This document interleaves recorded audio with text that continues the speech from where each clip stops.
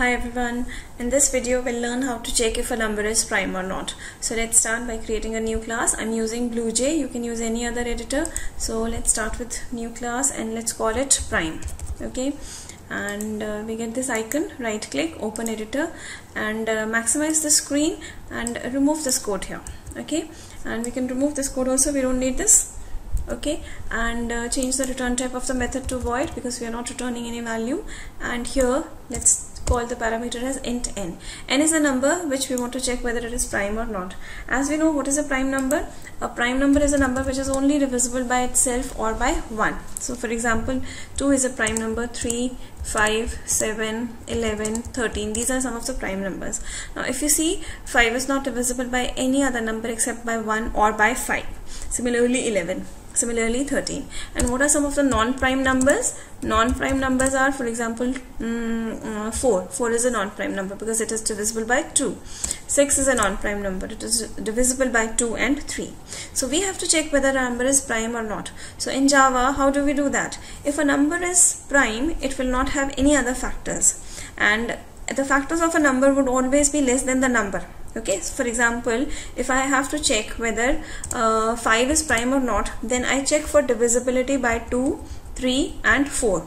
So if 5 is not divisible by any of these numbers, so it is a prime number. Again, if I have to check whether 7 is prime or not, so I have to check for divisibility of 7 by 2, 3, 4, 5, 6. So if you notice a pattern, what is happening here is we are starting from 2 and we continue till less than the number. See, we start from 2 and always continue till less than the number. So this is the condition which we are going to use. Now here, let's do this. We'll take a variable int I is equal to 2 because we are going to start. Every number is divisible by 1. So we do not check for divisibility by 1. So int I is equal to 2, comma, we take r for rem for remainder. Okay, and we take a boolean variable flag which is initially true. Okay, and I'm going to use for loop for this. So for we can say I is equal to 2, I less than n. See, this is the condition, I less than n. The loop will continue till less than the number. If the number is 5, the loop will continue till 4. If the number is 7, the loop will continue till 6. Okay, and then here we write I plus plus. Okay, now within open the curly braces of for. Okay, so we have initialized I here, so there's no need to initialize here. Now we will write rem is equal to n mod I. After that we'll use if rem is equal to 0, we want to change the value of flag to false. Okay, I'll be explaining this later. Close the while loop, and outside the while loop we'll check if flag is equal to true, then we want to print that it is a prime number.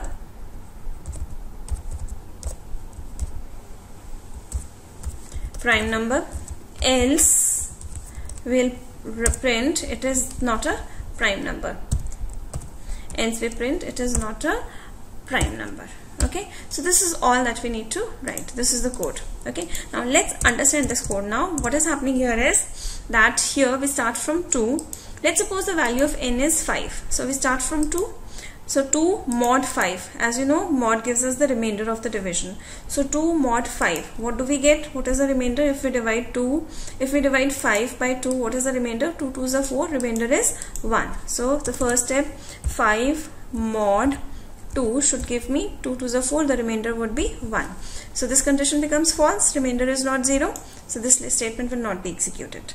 Now in the next iteration, I becomes 3. So now it will do 5 mod 3. So what is the remainder here?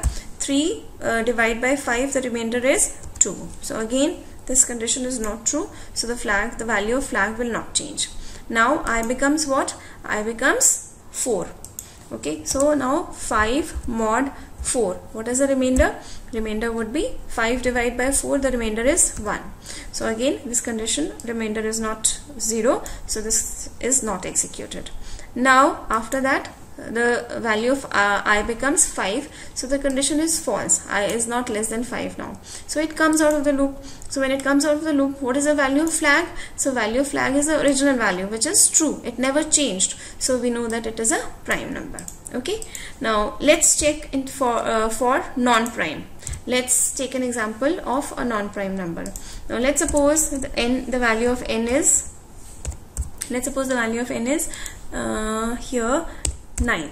Okay, now if the value of n is 9, again we start the loop. The loop will continue from 2, 3, 4, 5, 6, 7, 8 till this. Okay, so if 9 is not divisible by any of these numbers, then it is a prime, otherwise it is not a prime number. So now here we start from 2, so what do we get here? 9 mod 2. So is the remainder 0? No, the remainder is not 0. 2 4s are 8, the remainder is 1. So this condition is not, this if is not executed. Now the value of I becomes 3. Now when I becomes 3, again we do 9 mod 3.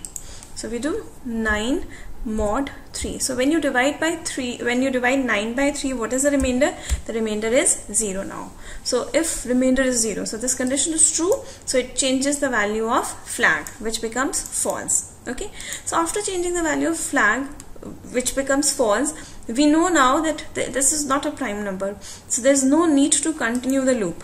So if the value of, if it enters this if, here we can give a break. We do not need to continue the loop the moment flag becomes false. So now we know it is not a prime number, so there is no need to continue the loop. So this break will bring us out of the for loop to this statement here. Okay, the moment flag becomes false, as in this case where 9 mod 3 gives me 0. So when 9 mod 3 gives me 0, the remainder is 0, the flag becomes false, it breaks out of the loop. Okay, so this break statement will bring you to here. Now, is the value of flag true? No, we changed it. It became false. So it will go into the else and it will print that we should print it is not prime. Okay, and we have here, let's correct this and let's delete this code now and save the program, compile it. No syntax errors. You should be getting this message. Minimize it. Now right click, new prime, OK, and right click again. Now let's enter 5. So say OK. So you see it is a prime number. Now let's run it again, and this time let me enter 9. Okay, so 9 is not a prime number. Let's try for another number. Let's enter 13. So 13 is a prime number. Okay, so see 13 is a prime number. So this is how we can check whether the number is prime or not. So if you like this video, please click on the share, like button and subscribe to the channel estudy.in. Thank you.